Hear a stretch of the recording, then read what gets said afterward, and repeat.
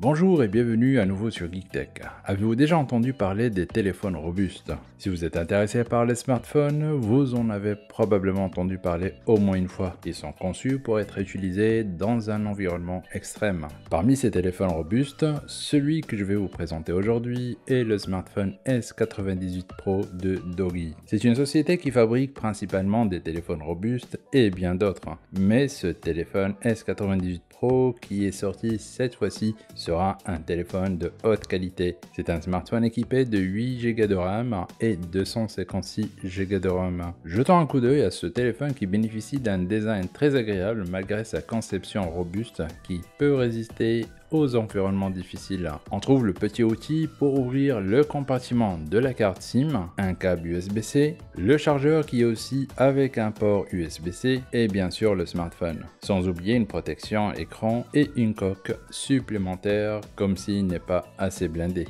Dans la partie du module d'objectif où l'écran était de type montre au milieu a été remplacé par un capteur. Ce capteur est la plus grande mise à niveau de cette version Pro qui a également la fonction NFC et la possibilité d'être équipé de 2 cartes SIM et une carte microSD. Donc au moins en termes de design, la version Pro n'a pas beaucoup changé. Le S98 Pro utilise un écran LCD Full HD+.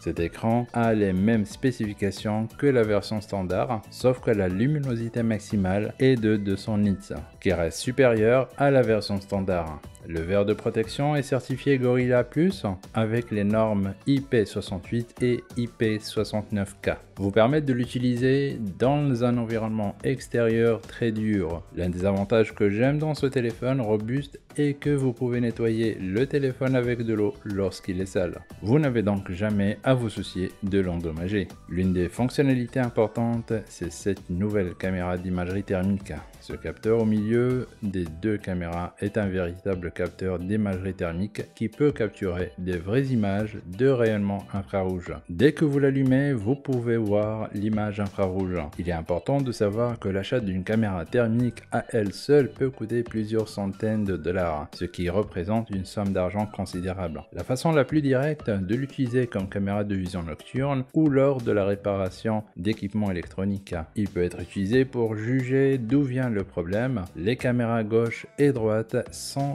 la caméra de vision nocturne de 20 mégapixels et la caméra principale de 48 mégapixels. Bien qu'il n'y ait plus de caméra ultra large, les performances de la caméra principale sont encore meilleures. De plus, les performances de la plage dynamique sont bonnes. Les photos semblent relativement claires. Le Doogee S98 Pro utilise un processeur Mediatek Helio G96, la même version utilisée par le S98 standard. Les performances du jeu sont les mêmes que la version standard. La batterie de 6000 mAh de puissance n'a pas été mise à niveau. Toutefois, il peut vous garder en charge pendant 2 ou 3 jours sans charger. Au niveau de son système, on trouve également des applications pratiques pour faire des travaux ou rénovations. Je trouve que même pour un particulier, cela reste très utile. Il reste un bon téléphone robuste qui a réussi à attirer de nombreuses personnes grâce à son apparence nouvelle. Le S98 Pro est passé au niveau supérieur et fait encore mieux en termes de fonctionnalité. Avec cette caméra thermique qui deviendra, j'en suis sûr,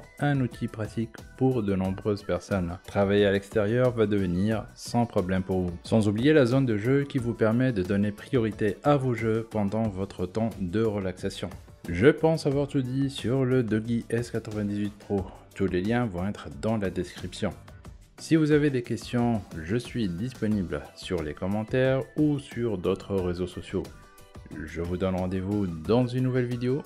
D'ici là, je vous souhaite une excellente journée. Portez-vous bien. Ciao.